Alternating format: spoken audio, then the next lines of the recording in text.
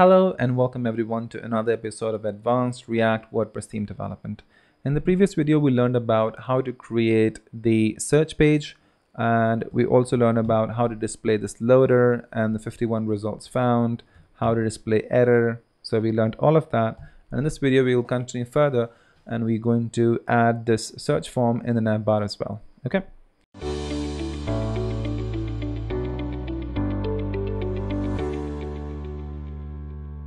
So what we're going to do is we're going to close all of this and go to components, and we'll go to header.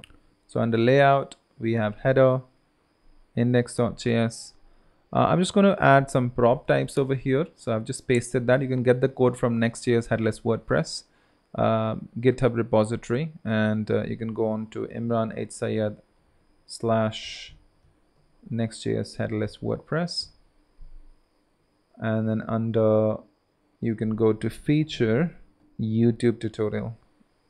Okay, and under that you can go to front end and then source and components. You will get all of that code. Okay, so I'm just going to import prop types under the header, prop types from Lodash. So all we're doing is not from Lodash, sorry, prop types from prop types. Okay. So all we're doing over here, we're just creating some prop types, header menus, okay, which is the object type, and then we're also going to pull the slug.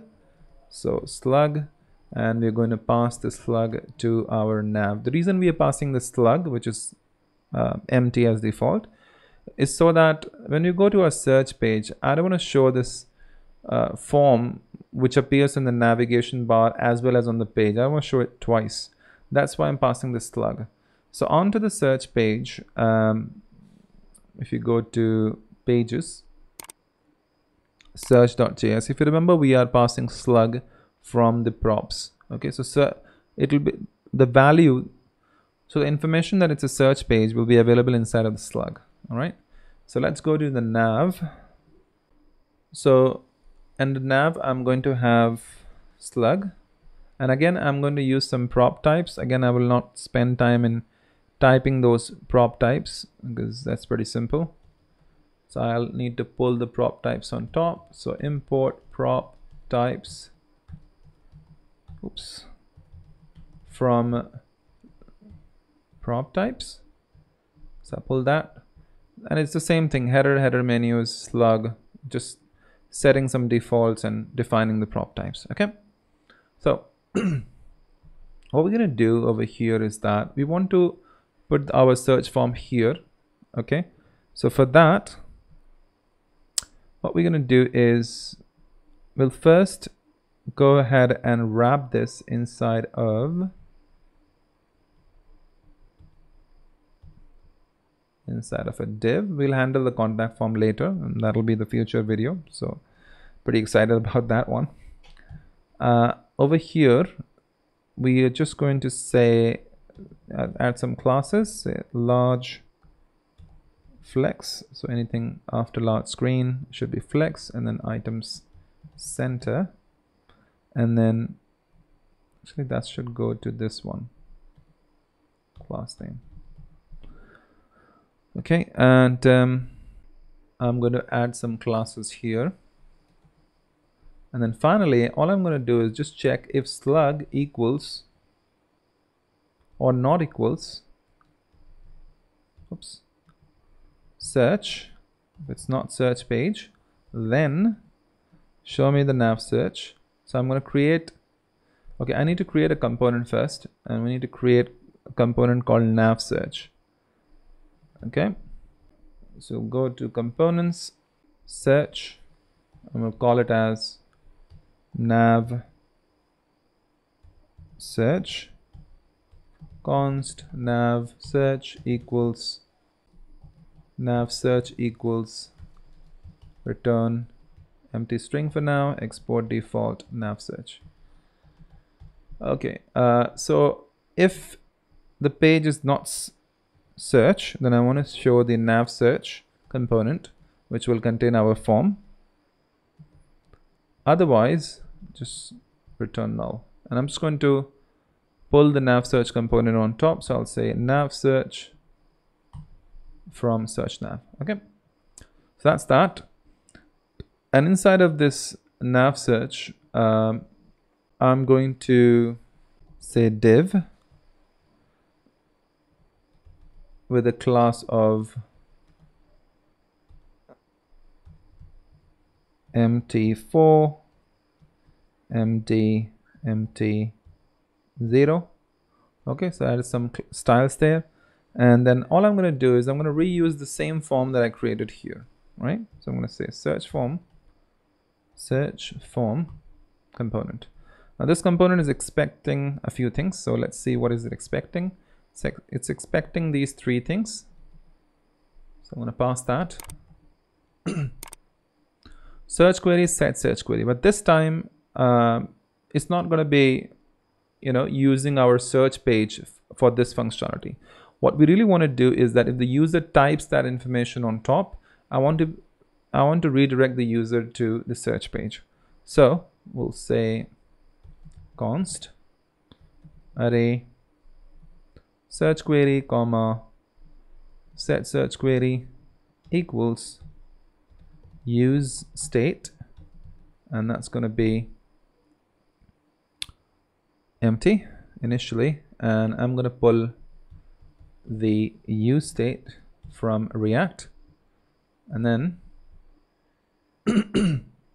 search query will be equal to search query, and set search query is going to be equal to set search query. Okay, and then for the handle form submit, I'll say const handle form submit. We want to redirect the user to the search page. Okay, so for that I'm going to pull the router from Next.js. Okay, and then I'm going to say first event dot prevent default. Why? Because this is a form and I don't want its default behavior, right? Okay, so that's why event dot prevent default. And then next thing we'll say router dot push. This is going to be search. That's a search URL will be search and then question mark. In the query params, I'm going to pass whatever the user has typed here. So template string search query, and this is going to, and then return null. We don't need to do anything after that, right? Okay, so let's go and check, refresh, go back to home page. Voila, congratulations, you've got your search component here.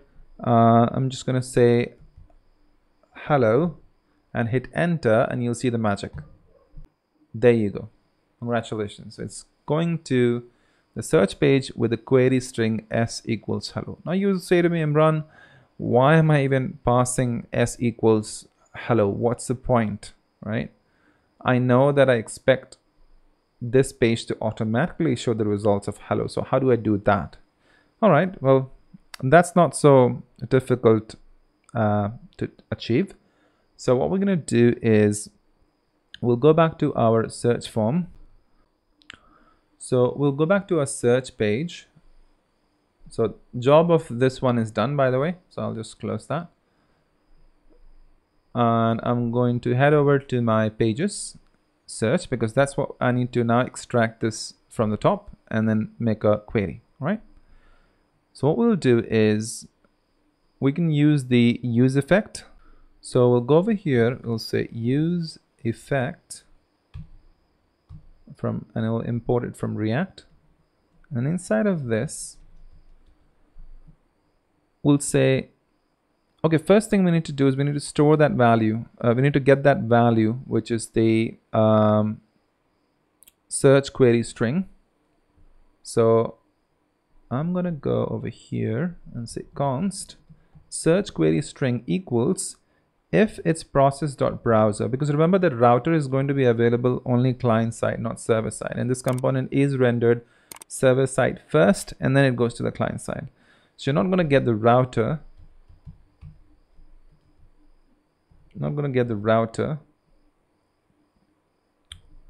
client side. That's why I'm checking the process.browser. So if process.browser, okay, then router.query.s, if that is available, go ahead and make that value equal to that. Otherwise, just keep it empty. I'm just going to pass that here as like an initial statement. Then going down at the bottom under use effect, I'm going to check if at all the value of this search query string which we just stored is changed or not. Okay, if it is changed, only then go ahead and call this use effect, otherwise don't call it. Okay, so I'm going to say set search query, and I'm going to set this value. So I'm going to set this value of search query to this one, to whatever is being passed under the query string, and then I'm going to call the fetch post. So I'll do the same thing again. Let's say fetch post, but before that I will also check if at all, if it's available. If it's available, only then go ahead and make a call. Right, so now you see, congratulations, can you see, magically it just worked. So if I go back again and notice that I'm going to type hi over here and hit enter, the moment you do that, it's redirected me, and inside of the query params I have s equals hi, and that's what's been added here. Why? Is because I'm saying that, first of all, get that information from the query params using router.query.s, and go ahead and set that value, set search query, which means set that search query value to this new one, which is hi, and also fetch post, which means call this query, which is going to go and grab all of the results with this value search query, right, which is this one. And then I'm also seeing that inside of the input field because I've done the set search query here. All right, and then if you want to do another query, you can do that. Superb, excellent. Unfortunately, I don't have anything for superb. Let's see, do we have anything for excellent? No, we don't. All right, so congratulations, we just built an excellent search functionality. And notice that I don't have this search box here on top because it doesn't make sense. On search page I already have a box. Why to have two boxes? And the reason for this is because we are checking the slug of the page. If the page slug is this one, then don't show that box. Otherwise, if I go to any other page like sample page, or if I go to blog page, go anywhere, I have this available and I can just search it. It'll redirect me to the search page with all of the content being showing over here. Awesome, brilliant. So I hope you did like the video. If you did, please give a thumbs up and do subscribe to my channel if you aren't already. And do start my repository like all the beautiful 145 people have. Do follow me on GitHub. My GitHub handle is imranhsayed. And follow me on Twitter. My Twitter handle is Codeytek. I'm going to see you in the next video. Thank you very much. Bye-bye.